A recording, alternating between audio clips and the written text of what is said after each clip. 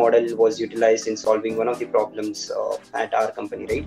So one of the managers came to me, saying that specifically this was when I was into behavioral training, learning and development.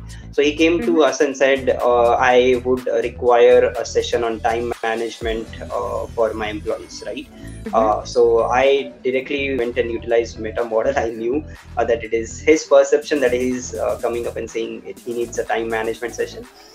So I questioned him a lot. I questioned him to a sense where he basically answered, okay, probably my employees should be the one who should be telling what training session they need. So I think that was a big game changer within training, where managers themselves realize the best way to know what training your employees needs is to directly go and talk to them. And what had exactly happened was, and even if you see the drastic, the way things changed over as well in that example. So he came up to us and said he needs time management session. Then I talked to him.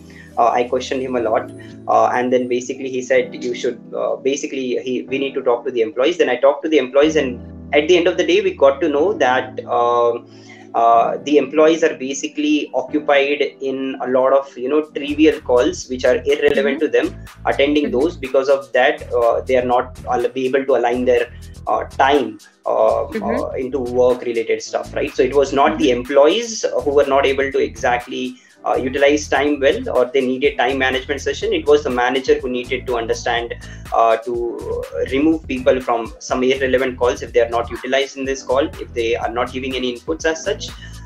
So basically the scheduling of such meetings had to be done right? So so as a trainer, it was a great changer for me personally as well,